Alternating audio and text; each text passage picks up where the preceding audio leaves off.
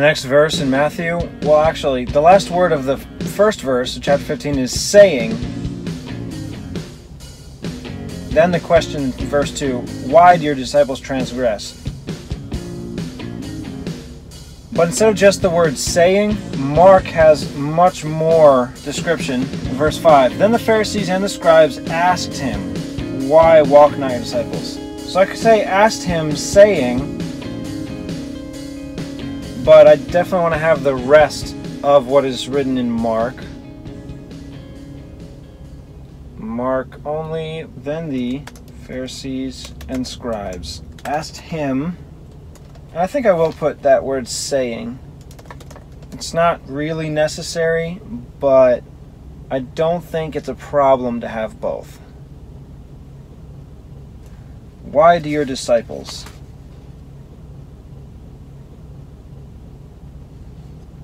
Why walk not your disciples according to the tradition of the elders? Why don't they do this? Whereas Matthew's saying, why do your disciples transgress? Why do they break? Why don't they do what's right versus why do they break what's right? Or at least what they think is right.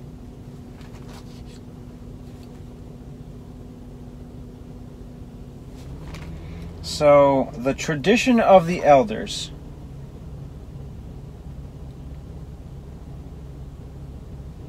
The tradition of the elders. That's the same. So the first part is the only question. I think I might be able to have both. What should come first? I think, why don't they walk according to... No, I don't think that would work as well. I think it should be, why do your disciples transgress and walk not according to...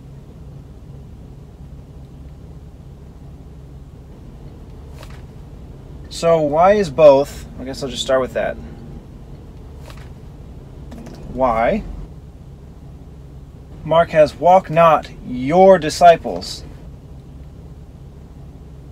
Matthew, why do your disciples? Your is capitalized in Mark, but not in Matthew.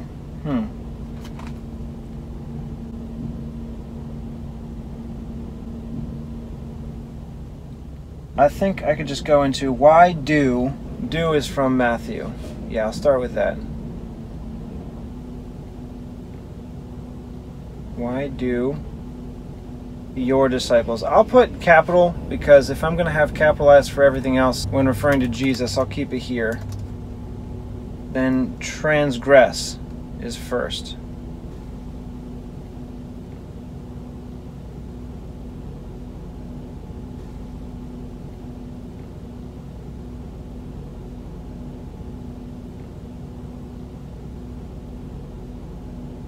The reason why I'm putting transgress first is because I think it wouldn't sound quite as right to say, why do your disciples walk not according to, comma,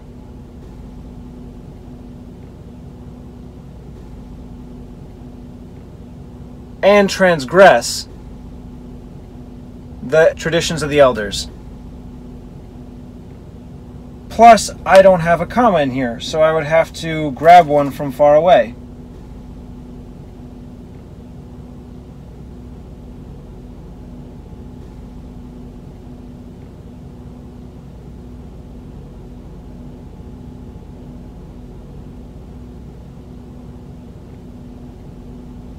But if I have it this way, why do your disciples transgress and walk not according to the tradition of the elders?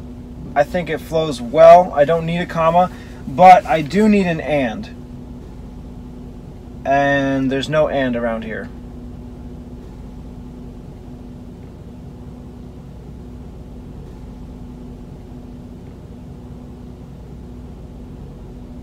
And walk not. Yeah, I have to have an and.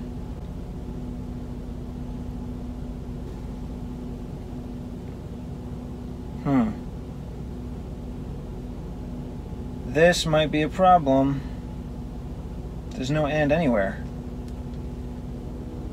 Of all the times Now there's no and? I've had like 8 in verses before. Are you kidding me? Well, in that case, I'm just going to have to pick. So should I go with transgress or walk not according to? I personally like summaries. I like having more accurate and descriptive, more specific words, even if they're longer, than just having lots of small words. Walk not according to. But I would be cutting out less if I choose those 4 words, walk not according to, instead of just transgress. I really would have put them both, but I don't have an and. I can't put them both.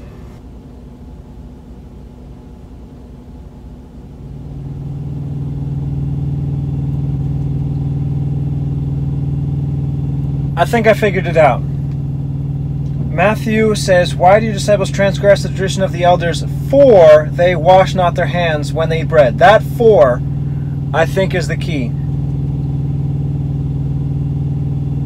And also, in Mark, why walk not your disciples according to the tradition of the elders, but eat bread with unwashed hands? That but is also another key. If I use those 2, I think I know how to make it work.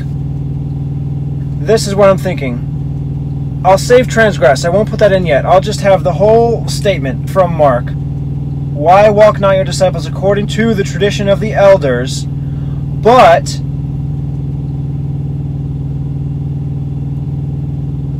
then put in transgress before eat bread. I'll put for.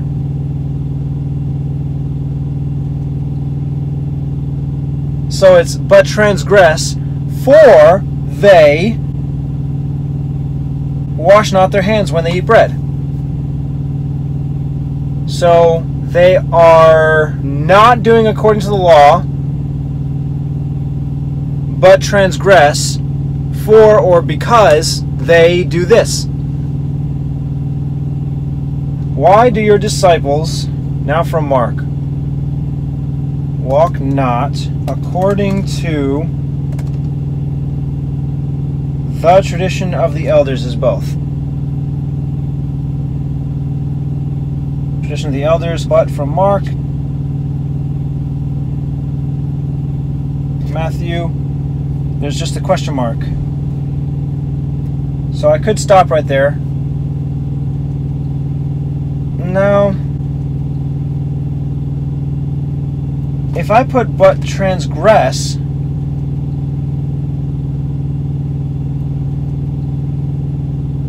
for they wash not their hands when they eat bread, that could be its own sentence. Could it? No.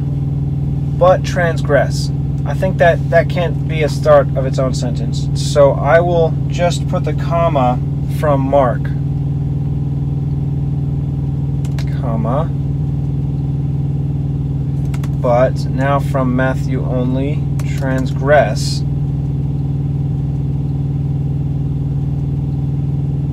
Oh, I need another comma.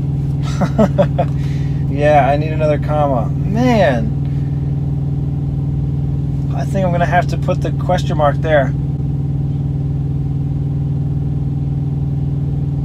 That doesn't make sense though. No, that doesn't work. I think I'm just going to have to reach. I'll grab the comma from before saying. I'll make that Matthew only. And then the one after the scribes asked him, I'll use that comma here.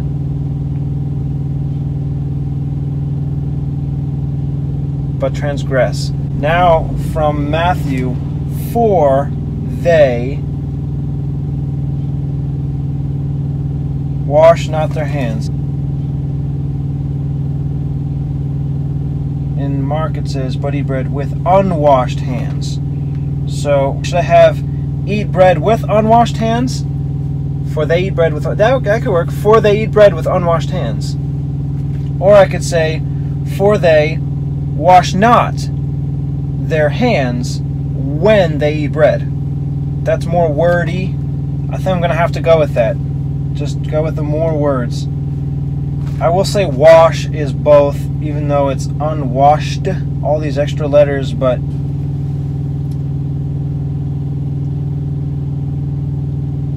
oh, you know what? I have to have it the way it is from Mark, because I haven't used the question mark yet. And only in Mark is it still continuing a question, but eat bread with unwashed hands. For they eat bread with unwashed hands.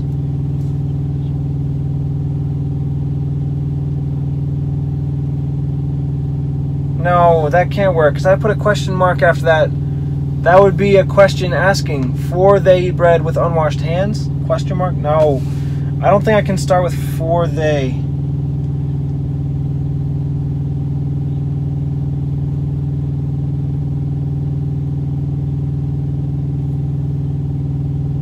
If I could just have an and from somewhere, it would make it so much simpler. If I'm going to have all the words, it won't work as a question, because the last statement will be, for they wash not their hands when they eat bread. Or for they eat bread with unwashed hands. Either of those are statements. For they do this. It's not a question. I have to have this a question. It has to be, but eat bread with unwashed hands. Or I can just have the question mark at the end of elders.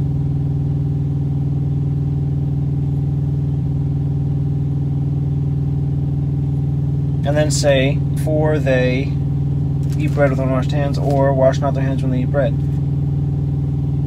Either way, I don't think I can keep the word transgress.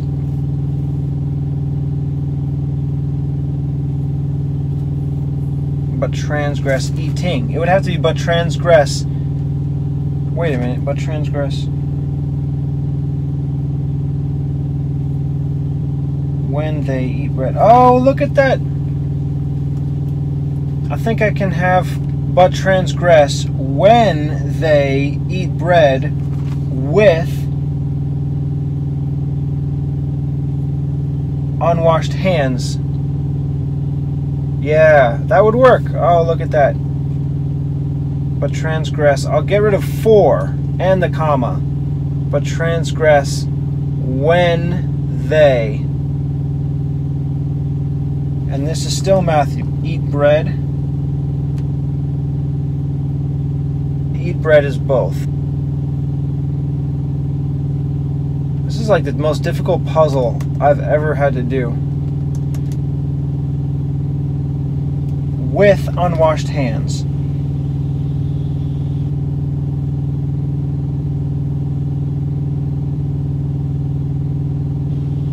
With is only Mark. With. Now I can put unwashed. The wash part is also from Matthew. Hands is both.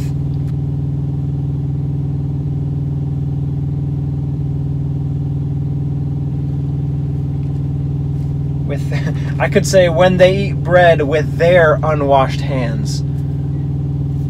Yeah, that's what I'm going to do. With their unwashed hands. If they had used someone else's washed hands, they would have been good.